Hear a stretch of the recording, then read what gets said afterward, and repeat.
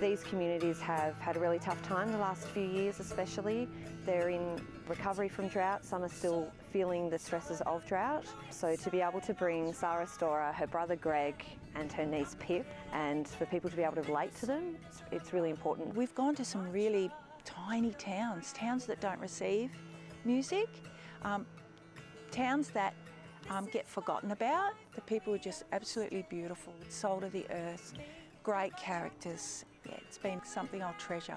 When you're sitting there singing to people and you can see the joy in their faces, and then you talk to everyone afterwards, and just really good for the soul, you know. This has been absolutely fantastic.